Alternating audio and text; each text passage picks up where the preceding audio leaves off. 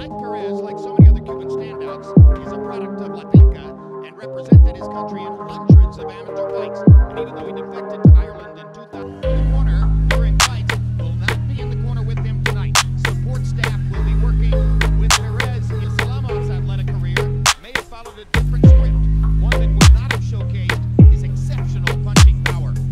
And Max Kellerman would let me momentarily play Max's role and point this out. He is the challenger, the undefeated Mike, the Rebel PEREZ. Magomed Abdusalamov. Islam Provodnikov, a kindred spirit. He wants to be like a heavyweight Provodnikov. It's interesting that PEREZ actually outweighs Abdusalamov coming into the ring, or at least weighed 201.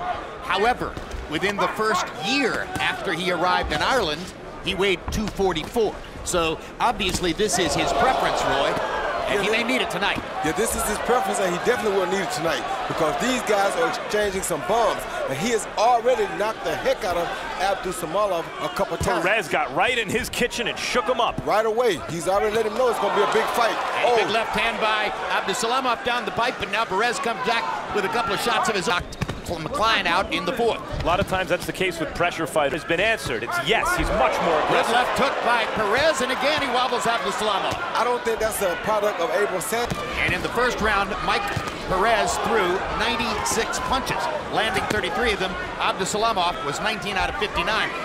As they trade shots in round number 2. What a showdown in the heavyweight division. Big right hand by Abdusalamov. Like I said, Abdusalamov has the very well-schooled fighter. Huge left hand by Abdusalamov. PEREZ has got a good beard. Yes, he does. He just missed that. It was a fight-ending left. Part of his career, but that's what made Mike Tyson so fascinating. He was such a quick guy to be that small power puncher, and that's what people wanted to see because he was a deadly weapon from round 1 on. Abdusalamov is making more and more contact. Big right hand by Abdusalamov, body shot by PEREZ. I don't know if PEREZ wants to trade hooks with Abdusalamov like that in the middle of the ring. I don't think he wants to trade lefts with Abdusalamov, especially looking at Abdusalamov's daddy's hands yesterday.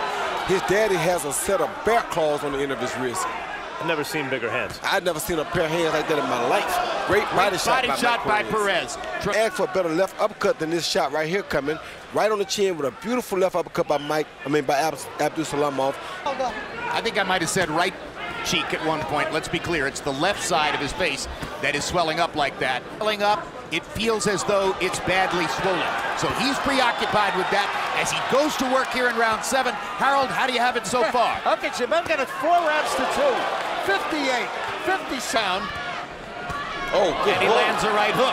And PEREZ sticks his tongue out at him, but those were good shots. But you start to see why they don't want to throw in the towel in Abdusalamov's corner, because they know that could happen. You got 3 rounds to go, Margaret. We got 3 rounds to go. You gotta work by that. How you feel? How you feel? How you feeling? Okay, you feel good. You gotta get your hands go for me. You want to catch him? You got your hands go. Get close, move your hand with your hands go. Then we're gonna catch him. You can't look at the guy. When you get don't close, look at him. Don't look at him. Just try to catch him. Just throw the punches. Just try to do something. Okay. Languages. He spoke English. He speaks Spanish. He spoke a couple languages in there that really surprised me. He speaks boxing, that's for sure. You better believe it. Abdusalamov is showing some heart though. Look at that. Look at that. 10 seconds. 3-punch combination from Abdusalamov. Late in the 8th round. Never been past 5. Certainly never has been. That he still believes he can win. Takes another big shot from PEREZ as PEREZ backs him into the corner. Halfway through the 9th round. Extremely painful enterprise. So like I said in the first round, or excuse me, like I said in the opening on camera, despite Abdusalamov's glittering knockout record, there's a good chance the fight will go the distance. Oh my gosh, what a left-hand shot. Oh no, the other side of Benji PEREZ, or Benji Esteves, I should say. And PEREZ has to be careful walking behind Abdus. almost went down. From a jab. Ever been down, almost went down there.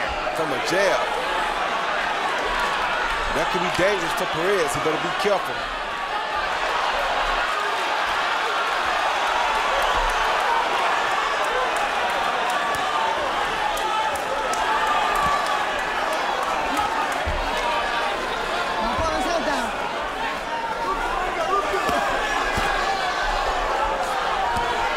Very dangerous for Perez because he thinks he has Abdusalamov, and he's still throwing some real punches at Perez. He just opened up a cut over in Perez's right eye. He's throwing some real punches at Perez still. Like that right there. Now this is next level heart from Abdusalamov, still throwing. Oh, good hook. And good left hand by Abdusalamov. Tremendous show of courage by Abdusalamov. Tremendous show of skill by Mike Perez. Tremendous heavyweight. In Atlantic City, she had that right. Judge Stewart, a real veteran judge. I love the guy. He's been judging since 1978. As you see. Don Trella, 97-92. All to the winner by unanimous decision. Still undefeated, and the new champion, Mike the Rebel Perez.